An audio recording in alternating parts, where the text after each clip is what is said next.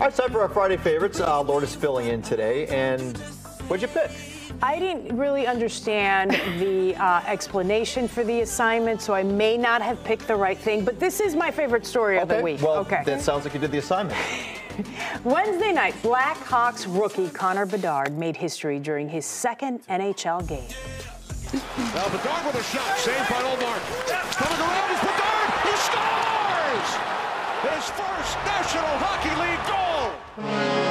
Like, doesn't that make you happy, It does right? make you happy, yeah. Okay, yeah. And I don't know anything about hockey, by the way. Okay, like, but you're excited for Connor Bedard. I'm Cuban. We don't play hockey, yeah, okay? Exactly. Well, I don't know anything about it.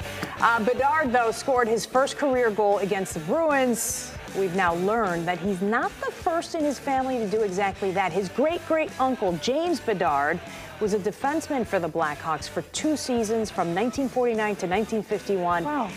During that time, he scored just 1 goal, and it came against the Boston Bruins in February of 1951, so 70 years ago. So for not knowing anything about hockey, you really dropped some knowledge on us about this guy. So I mean, I read it all. Yeah. So, I mean, okay, you did stick to the assignment. I think after skilling and made the announcement yesterday, you probably could have, picked that one, but maybe that was now your new favorite. I was going to, but I thought that was going to be all over the newscast, so I was trying to be different. God, mix it up a little bit. Okay, that makes sense. She's keeping us on our toes, Dan. Just keeping things fresh over here. Okay. Yeah, bringing some of that 4 p.m. energy here to the early 4 p.m. energy. news here.